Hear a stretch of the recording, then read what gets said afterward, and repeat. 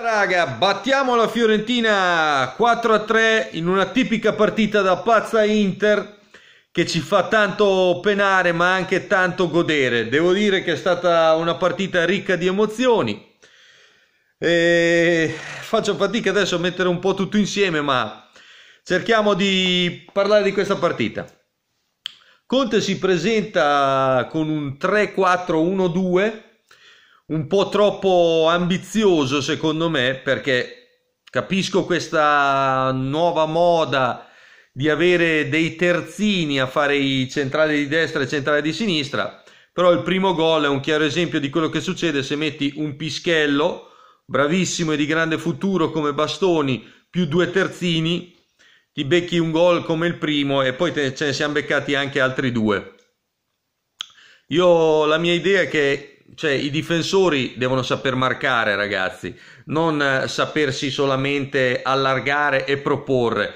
Però evidentemente sono io che ho una mentalità arcaica e quindi alzo le mani e va bene così. Comunque, andando avanti, c'è stata ovviamente un intervento del VAR dove è stato giusto non dare rigore su Caceres Lautaro.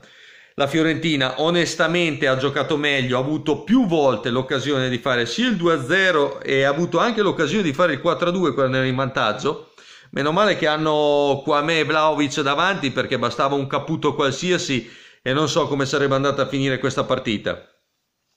In contropiede nel finale del primo tempo Lautarigno mette il palettigno, un bel gol di Lautaro Martinez che parte col piede giusto quest'anno.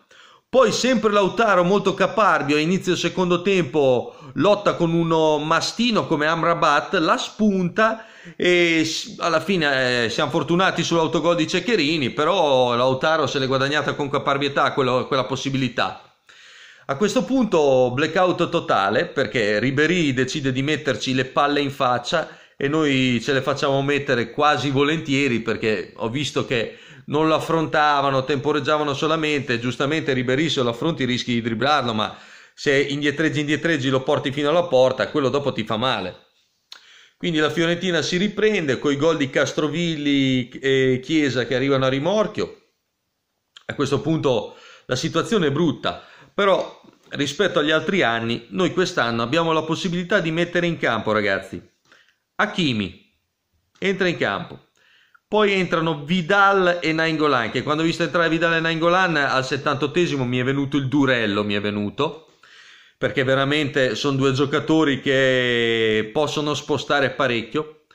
Prima era entrato Sensi, anche lui, che era andato a sostituire Eriksen, oggi un po' opaco sicuramente, sul tre quarti, ma soprattutto a un certo punto entra Sanchez. Facciamo quel cazzo di 4-3-1-2 del quale ne parliamo l'anno scorso, dove possiamo mettere in campo quasi tutto il potenziale della squadra, perché in quel momento contemporaneamente giocano Vidal, Sanchez, Ninja, e giocava Sensi, ma ovviamente ci può giocare benissimo anche Brozovic dietro.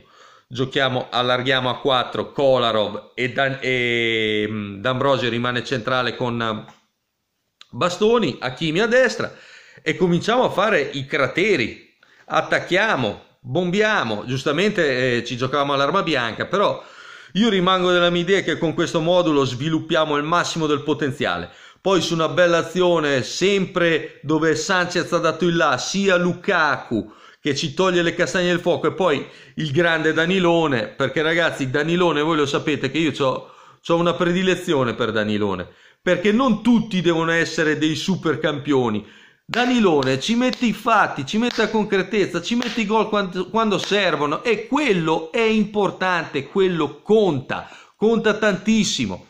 E quindi ribaltiamo alla fine una partita dove veramente eravamo messi malissimo, ma tu quando hai una squadra composta da giocatori forti e li metti in campo quasi tutti, ragazzi, è come sommare, sommi, alla fine viene fuori un numero sempre più grande. E noi abbiamo fatto qualcosa di speciale. Noi quest'anno abbiamo una grandissima occasione, ragazzi. Quest'anno abbiamo uno squadrone, cazzo. Ci manca veramente, la ciliegina sarebbe avere uno a sinistra del livello di Hakimi, ma veramente, cioè, è difficile sia trovarlo che in questo momento comprarle tutto. Quindi dobbiamo essere convinti, questa partita ci deve dare la convinzione, anche se è la prima e ha il valore che può avere, perché a livello di gioco, ribadisco, abbiamo fatto male.